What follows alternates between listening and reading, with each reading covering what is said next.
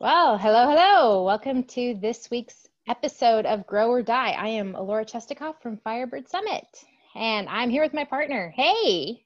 What's up? What's up? Lawrence Henderson again with Boss. Awesome. Well, again, just for the sake of posterity, I guess, it is April 8th when we're recording this. So we are still in the middle of our lockdown at home, thanks to COVID-19. Yeah, so how's that going for you? It's going well for us. I just sent my wife and the dog away. That's how we've been staying sane. Is we rotate who goes on these short runs. Yeah.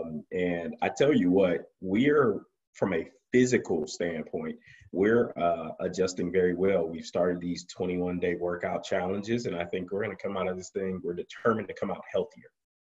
Good. Well, that's awesome. Yeah, I think it's figuring out the physical part when you feel so limited is super, super tough. We're kind of going back and forth where during the week we're staying at my boyfriend's house because that's where, his job, he can still work. So he has to be close during the week. And then on the weekends we go to my place so that we can get a change of scenery. Because since I'm working from home, the same four walls are starting to really close in. So gotta shake it up a little bit just to keep from completely going crazy. Oh, anyway, so for any of our small business owners or independent contractors, freelancers, this week is the week to make sure that you are applying for the payroll protection program, which was part of the stimulus package that was released. Now, the downside is that all of the big banks pretty much at this point have hit their cap on how much they've been able to lend. So you might have to go looking for a smaller bank because the big banks at this point, unless the federal government can get them an exemption on the cap for what they're allowed to lend, they are limiting any further applications to existing clients and customers who had accounts back on February 15th. So I know there was a lot of news this week about Wells Fargo. Their application wasn't up for very long before they got flooded and had to completely take all applications offline. Other big banks like Chase are only accepting applications right now from existing clients who had accounts back in February. So you have to definitely look around a little bit if you are a small business owner who wants to apply for some relief. So take a look, but don't give up. A lot of the cap seems to be universal regardless of the size of the bank. So your best odds right now appear to find a small regional bank that does SBA loans, that doesn't have so many customers, that they've already hit their cap. So keep hunting. There's still options available, but it's definitely tightening up fast. So don't wait too long. What about you, Lawrence? Anybody that you know who's trying to get access to some help? No. So I think for the most part, everybody that I know regionally, they've already diversified. So and I'm always concerned about my small business veterans, but a couple of my friends that I was deployed with and stationed with that are local to me, they're the consummate entrepreneur, and they had their hands in like 10 different pots. They had a luxury transportation company, one of those silent party headphone companies. Like they were working it. They were working it really well. So, and everybody was kind of like that. And I think one of the things I'm super excited about is that for the most part, everybody had put themselves in a financial position to go a good little while without these loans. And I think what a lot of people, even though these loans are available and this capital is available, and like you've been saying, banks, they haven't been advertising what those caps are. And they're reaching them really, really fast. But I think people have to be, and again, using capital, having access to capital is really the biggest thing that everybody's really trying to grab at. But also making sure that if this doesn't teach anybody anything, is to make sure, how are you going to build up your reserves moving forward? Because again, not looking at the interest rates and different things like that of what this payback looks like. And so if you're maxing out what you're asking for, how long until you get back to a place where you're paying off these loans quickly, and those big numbers stop hitting you on top of rent, on top of payroll, on top of all these other things. So just being mindful of that as people begin to get this extra and reach out for extra capital.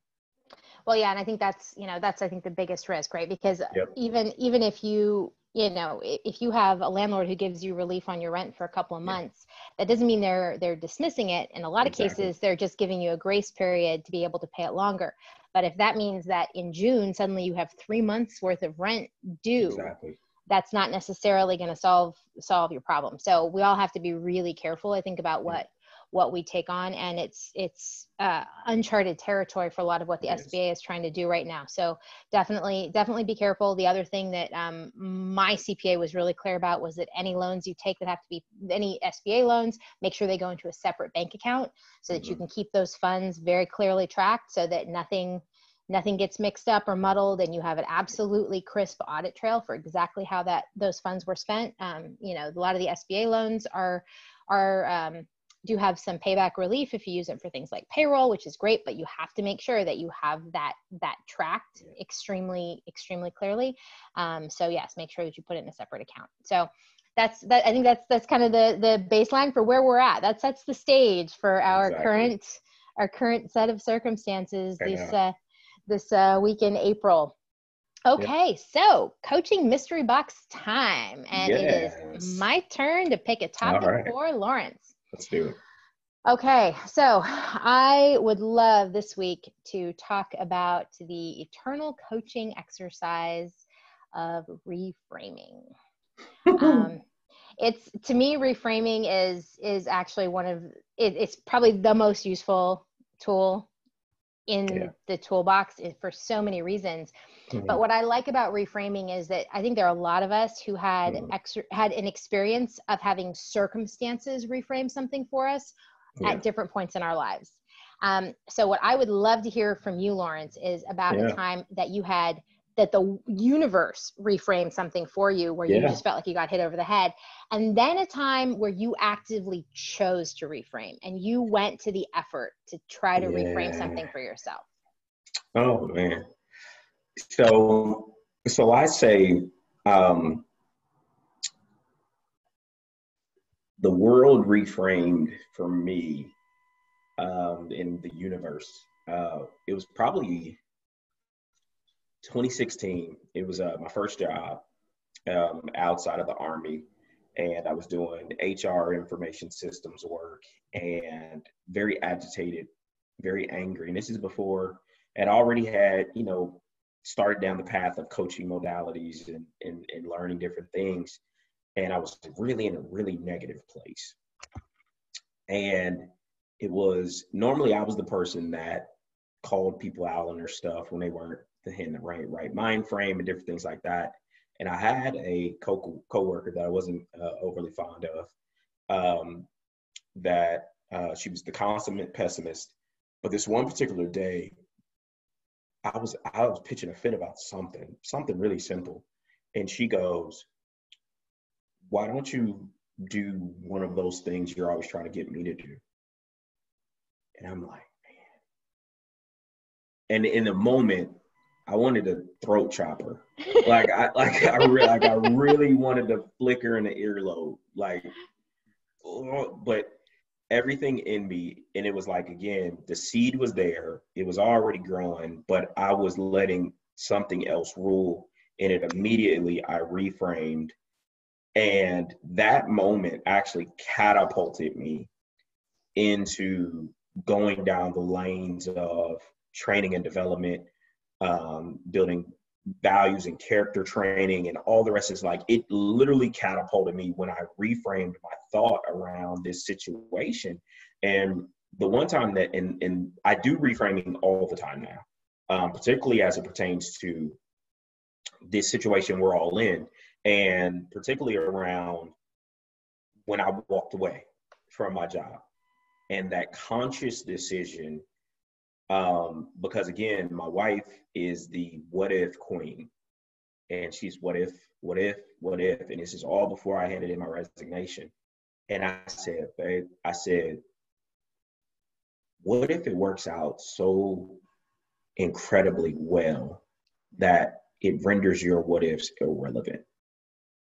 And and for me, it provided her energy in that I took what she was saying, and she admitted that she was coming from a very negative, not even cautious place. It was from a very negative, I don't see it, I don't feel it, it's not gonna work. But the reframe of, man, if this works out well, we'll be paid 3 times, 4 times what you were ever making annually when this work. And what I did, the reframe was when this works out, not what if this works out, when this works out. And it was an intentional part on my, not only for her, but it was for me as well. To not, because what if is a dangerous thing, right? You could what if yourself to death. It's like, it depends. What if is like, it depends in language. And what if is the question part? It depends is Yep, the answer part. They're both these exactly, very exactly, non-committal, fuzzy, worst case exactly. scenario Yeah. conversations. And when this happens, put me on the hook for some action. And I wrote that in my journal. I wrote that in my planner. I wrote that everywhere. When this happens, when this happens. And I think that was a powerful tool for me early on as in my full-time entrepreneurship journey. Okay. So how do you use it with clients? Like what, Oh, so man. when you go to somebody that, you're not married to, Yeah, and that you have, a little bit more for distance sure. from, let's talk to me about how you've seen clients either use it or struggle with it. Yeah. Um, just had an appointment yesterday where the client it was in the framework of collaboration, and just as simple, how else could that be perceived? How else could you see that situation? And it's the just the offering, right? And may I offer you something?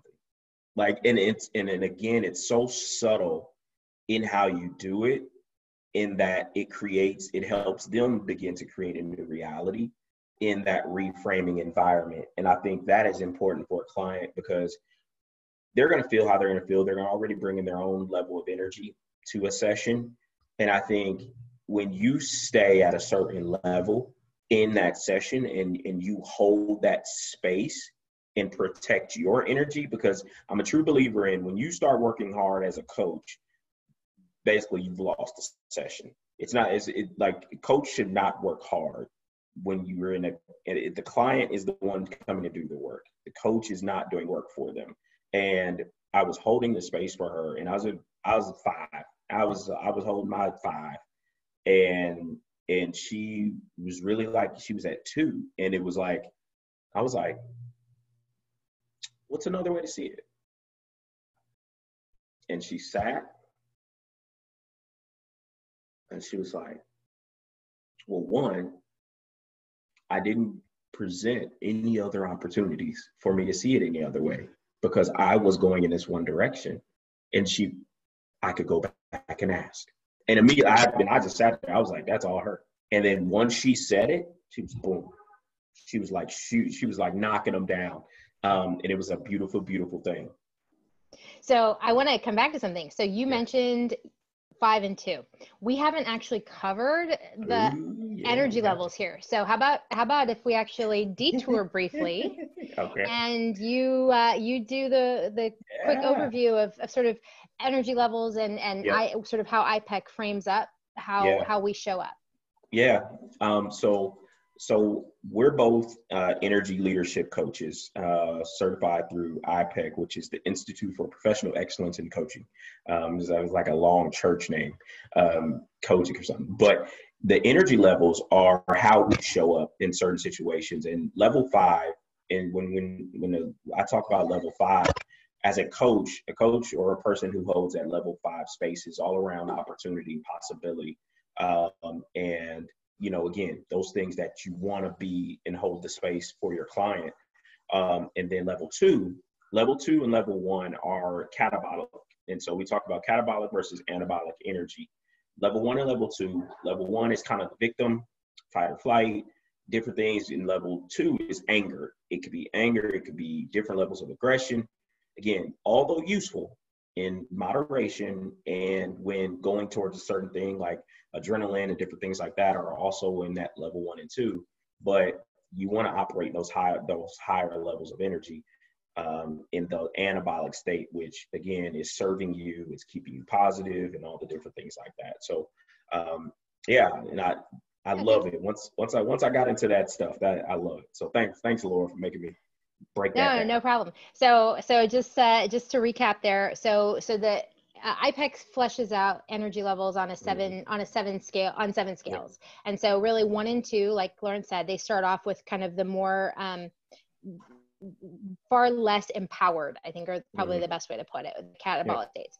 And then level 3, you start moving into a little bit more, whatever, everybody can find a way to make this work, and whatever, good. 4 is a little bit more service oriented. 5 is a little bit more, it's what I refer to as the excited entrepreneur level, because it's very like there's an opportunity and everything. You start getting up into 6 and 7, and those where you start moving into far more what you might gracefully call enlightened states, where you have a lot more control over how you're responding to things, and you're not letting things get under your skin. So it is a 7-point scale. Those of us who went through IPEC training will sometimes refer to those levels, because sometimes it's a very useful lexicon, I think, to help identify something that's usually very nebulous, right? I think it's often super, without coming up with a language for it, it's sometimes really hard. You have a meeting with somebody, or you talk to them, and you walk away and you think, Jesus, I just want to go take a nap. Holy mackerel. Like, they feel like this like emotional vampire who just kind of like sucked all the energy out of you. And this is a really useful way to kind of identify what you're feeling from someone, and how you're showing up as well. So great. So, okay. So from a reframing perspective, what is it about reframing that you find like so applicable, or when you see, what is it that you look for in a situation that makes you think, this is actually probably a really useful way to move forward? I'll use your example that you just used around, is it serving or draining as a reframe? And when I think about what serves me, the things that serve me give me energy. The things that serve me are ultimately, and again, they provide me a way to stay present. And the things that don't serve me, I get very tunnel vision. I clam up. I get aggressive. All the things that people say, if I could stop that would be it. Like, I end up going in all those places. And so when it comes for me to reframe, is it serving me, supporting what I'm trying to do, the mission, vision, the purpose of why I'm doing something, or is it draining and detracting and taking away from me? And it's really that simple for me, and from a foundational standpoint. So, no, that's actually great, and I think that's exactly where I think it shows up a lot. One of the things that for me, once I started understanding the idea of reframing, right, and how coaches use it, things like that, and when I started looking back at my life, I realized that one of the things that I think this is super fascinating, that is often the most capable of reframing something for someone, is art. And I love watching somebody react to or having myself react to a piece of artwork that completely just changes the way you experience something. Wow.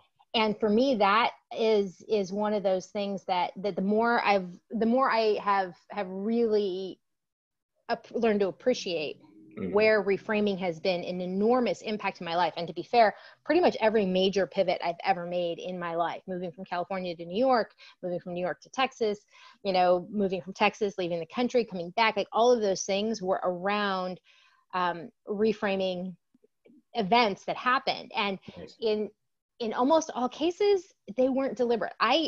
So to your point, right, what you're saying, I can recognize in the moment when something isn't serving me and maybe I do need to reframe. And I can, and I do, because I do find it to be extremely valuable. But what I have kind of consistently found is that when the universe reframes something for me, it's usually way more powerful. Yeah. And it's got this like massive earthquake kind of effect on my life or the way I view things. And it always reminds me, you know, those optical illusion images where you look at it one way and you see a vase, and the other way you look at it, you see two faces. To me, that's the best metaphor for reframing. Definitely. Because once you see the other one, you can't not see it anymore. It totally changes it, but nothing about the objective reality has changed. Yeah. And so I love, and that to me, that has become the hallmark of like amazing art of any kind, right? Performance art or visual art. I remember one time I saw a piece by an artist, and it was hanging actually it was in the subway in New York. And it said, I don't remember exactly how it was phrased, but basically it said something along the lines of my life's accomplishment, or no, my life's ambition is not to lose weight. And it was a whole series of work around women dealing with body image issues and things like that. And it was just this really interesting reframing moment for me, because, you know, for a lot of people, right, that struggle is like this eternal battle, and it takes up too much time and too much brain space and too much energy and too much money and all kinds of things. And the way we talk to ourselves about it is one of the harshest things we do to ourselves. And I never really thought about like the quest to manage my weight as being like my life's ambition. And the moment it was written, like, and I saw it like that, I thought to myself, oh my God, I have actually been expending the amount of time and energy on this one thing that I would do for my life's ambition. And I'm diverting it to something that doesn't deserve it. And so for me, it's a really, and I've had other experiences with art or stuff like that, where it's just been like the smack upside the head. And so to me, that's been like the most amazing assortment of surprises that I really love. So can you think of a time when you were just like surprised kind of out in the wild where something happened and you're like, whoa, I never thought that? Yeah. So it actually happened.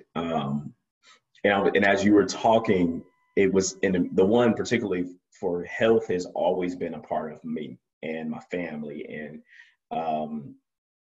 how, again, you've reframed it, and we've framed it under the guise of losing weight.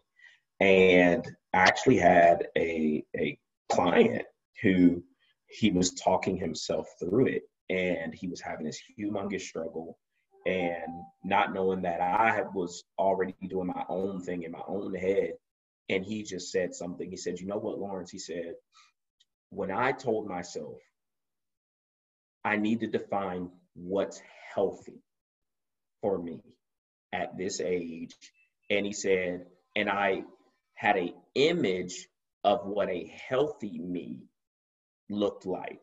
And he said the moment that he spelled out what a healthy him looked like, it totally changed the game of how he attacked. And so everything he did was around being optimally healthy and all these other, like, so he began to eat better. And even if he had a cheeseburger, he was like, you know what? I know that I need to walk because I want to maintain my health.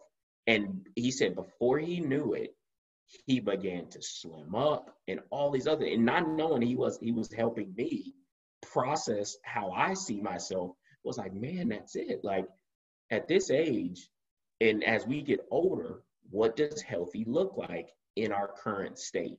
And I think as long as we have a clear picture of what that looks like, it's so freeing versus I need to see 170 whatever on the scale. I need to be able to fit in this size jean. I need to, like, no, I need to feel good in my own skin. Like that's really what it's all about. And I think him framing it and changing his reality in his head caused something in his body to react to, like you said, that pressure was taken from him to look at a scale and say, this is what health looks like at this weight, that BMI or whatever it is. He was like, this is healthy for me. This frame is healthy. And I think that is one of the most powerful things, and what it can actually do to your mind when you reframe something in a positive way.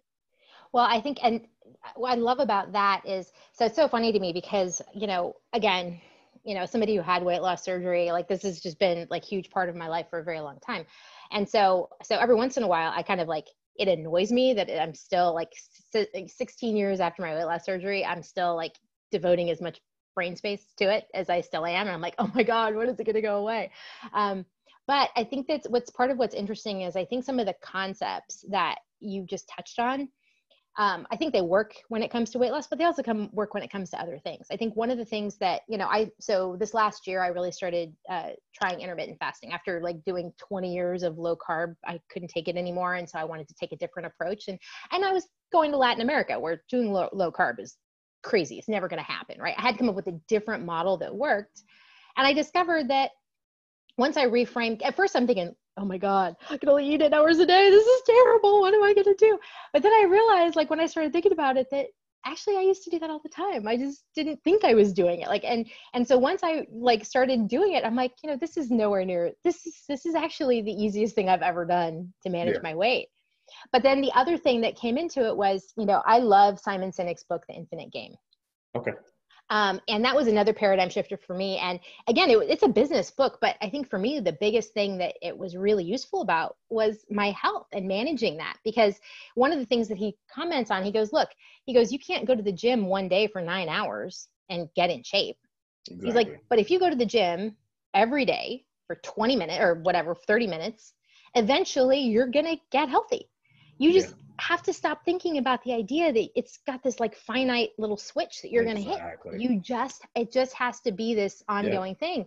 And so for me, that was a really useful reframe for a lot of things, but it always, so I think it's a funny thing to think about is how many things I look at or I try to reframe from a business reason or professional development reason.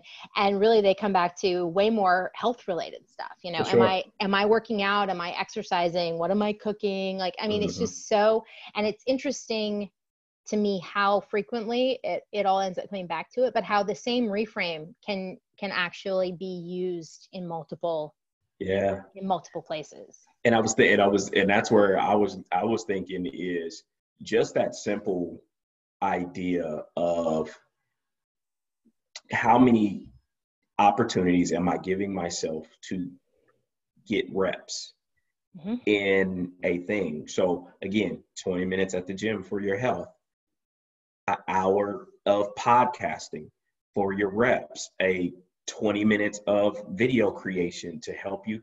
And again, I'm using a new AutoCap app for my phone for my videos because I read an article that 90% of people read or look at your videos in silence because they're at work or whatever else. So if you don't have auto captions, they're not looking at your video. And so and it's just these different things. And I think, again, this crazy time is happening to us all at the same time, but it's also created a very great opportunity for us to get reps in all these other areas to build up a muscle. And I think the words that come to mind are discipline and consistency. And I think those are the keys to the city of any successful person is how many reps did you give yourself and how many opportunities did you give yourself to continue to learn how to do things better and in a more excellent way. And again, it goes back to what is serving you. And I really, truly believe once I really think about what's serving me, it comes from a very foundational place of what do I value and why do I value it? And I think, again, when it comes to reframing, once you practice and once you build up the reps and you build up the mental muscle to say, you know what, how else could I see this? And it just now for me, it just naturally happens to where I find myself apologizing because I reframed. And it's just the people like, you know what? I'm not sorry for what I said. I'm sorry for how I said it. And this is the intent behind, and again, it's me getting better at communicating. So I'm not a detractor and I'm not pulling from people because I get passionate and emotional and all these other things. But I think this time now, Laura, you just hit the nail on the head with this is an opportunity for us to build reps in reframing and building muscle so that we're doing the right things more often than not. Yeah, well, and right now I think it's super easy to fall into not doing the right things, right? Oh, sure. I mean, and so I think there's extra value in taking advantage of this time window to try to find. And I think the other thing is too, right? You don't have to do it on 100 fronts. No, Pick one or two things. Like you don't need to drink from the fire hose and like try to turn your whole life upside down, right? Exactly. Just you want to pick a couple of things that really matter, but that are really, it comes back to what I was saying last week about, it's the little things. What are the small little things that you can do and start building in that habit? So, okay, as we wrap up here, I want your best question when you are giving somebody advice on how do you reframe when you feel that you are making decisions that are not serving you, or you're in a situation that's not serving you, and how you're approaching it. What is the question you ask yourself to be able to start the process of reframing? Who is being impacted by the way that you're seeing the situation? Okay. Awesome. So in that case, any last thoughts? So we have connecting the dots on Friday. Yes, we do. So connecting the dots, the power of decisive leadership. And Alora is jumping in on this panel, and she is going to be the third panelist on this week. We had one of the speakers have to pull out, but Alora is doing what she does and serving well, and with the other panelists talking about the power of decisive leadership. Again, this is a free workshop. So go to the Eventbrite. It is Connecting the Dots 2020 and register for this Friday. Absolutely. And you can find the link on my site, firebirdsummit.com, on the events page. So yes, decisive leadership, which I think is a fascinating topic in a time when nothing feels certain. I think if there's ever been a time when it is hard to be decisive, it is right now. So anyway, I look forward to that on Friday. In the meantime, I hope you have a wonderful, wonderful week. You as well. And I will talk to everyone soon. And I hope that you can join us on Friday for Connecting the Dots. All right. Have a good one, everyone.